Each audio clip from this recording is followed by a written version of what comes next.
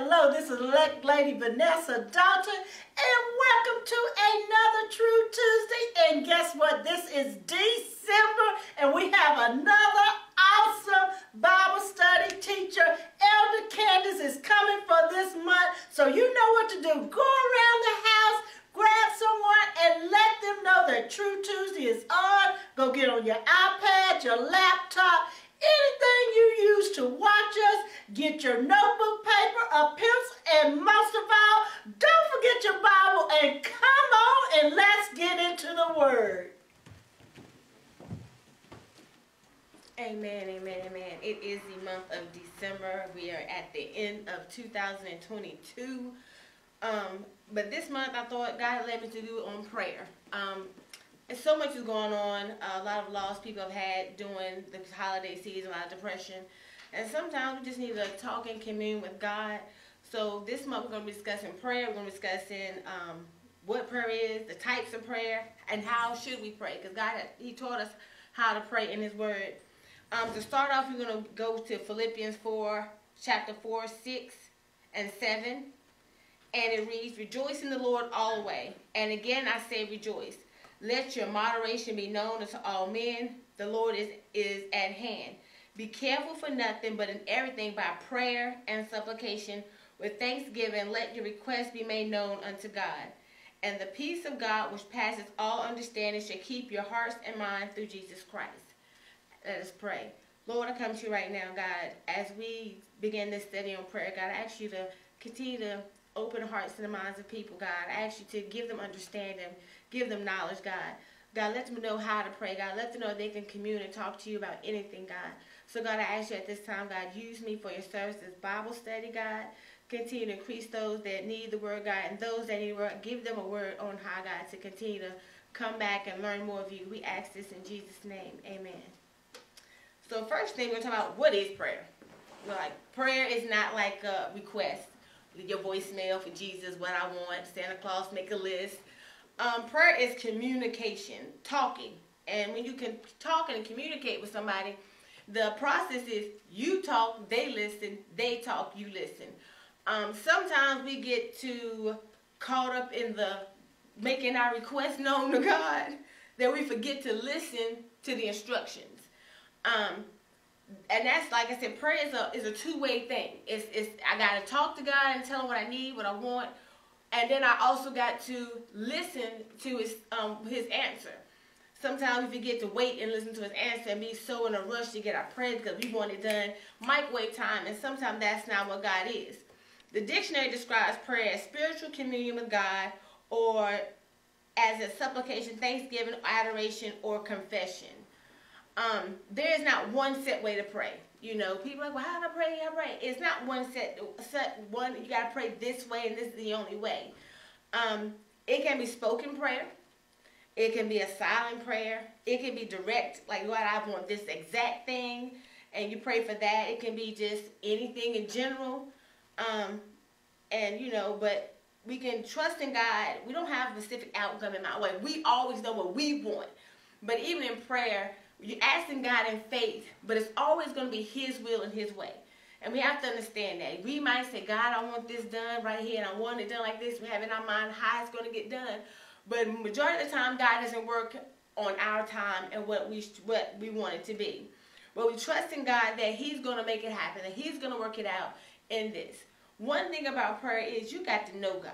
I mean, we pray to God, but God, He already told us that He answers our prayers. He's hearing us. He's listening to us. God is not a God of, He requires our permission. I know, like, what?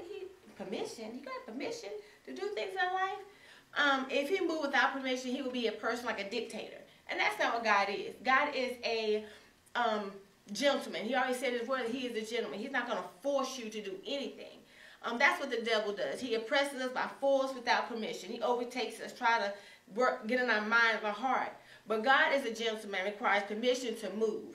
This is why the Bible always speaks and pressures about asking, seeking, knocking.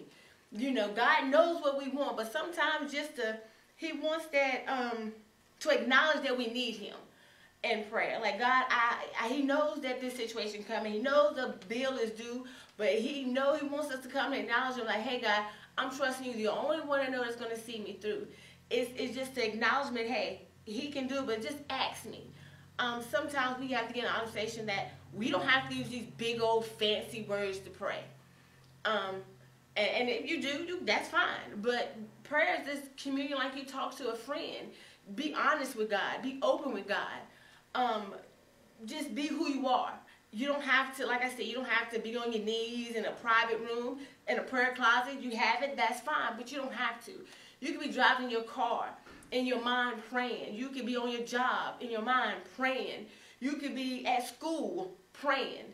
Just because there's no prayer physically, you can't in public, but you can always pray in your heart and your mind. And like I said, it's a communication. You're talking to God. You tell him what you need. You tell him what you want, what you desire, and your direction and where you want us to go, God. But it's, like I said, it's always his will and his way. You always have to understand, like I said, children can pray. Babies can pray. It's good to train your kids up younger to teach them how to pray. Teach them that it's, when you need something, you call on the Lord. Because at the end of the day, that's all we got. That's it. As Christians, we know that we can come to God for anything. And sometimes we try to figure out, how can I come to God? What do I say? How do I say it? Just like I'm talking to you and you talk to your friends, that's the same way. But just like I talk to one person this way and another person this way, it also depends on the relationship. If I know a person a certain way, I talk to them a certain way. If I don't know, I handle it a different way. But just like we talk to each other differently, that's how you talk to God. So if I talk to God like this, you ain't got to do it like that. But it doesn't mean that your prayer is not as wrong. It doesn't mean that your prayer is not going to get answered. He said always pray, that men should always pray, but in everything by prayer. Be careful for nothing, but in everything in prayer. He wants to keep mindful that we always got to come to him for our needs, for direction.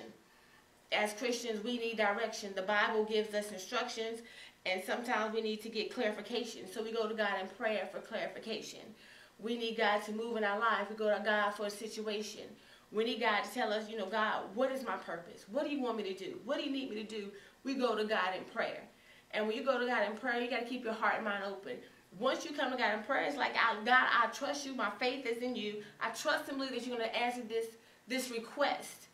And I have to trust you, God, that the question I'm asking, the answer may not be when I want it. It may not be the way I want it. It may not be how I want it. But I'm trusting you that it's your will.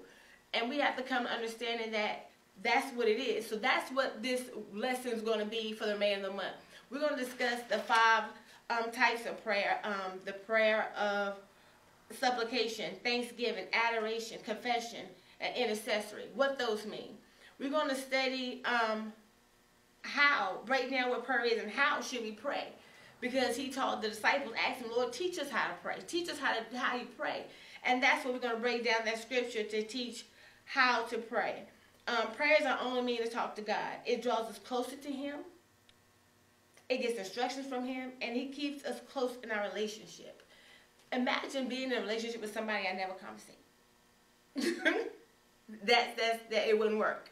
So that's how we talk to our God. We conversate. That's how we keep our relationship. And that's what this will be the remainder of the Tuesday. We will discuss the in-depth of what prayer is, how to pray, what it is, what can we go through.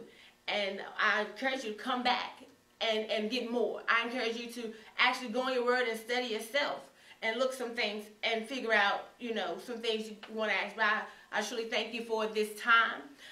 If you ever want to come down and be a part of our service, we're located at 310 West Meadow Road in the city of Eaton, North Carolina. Our service times are Sunday school at 9 a.m., morning worship at 10 a.m.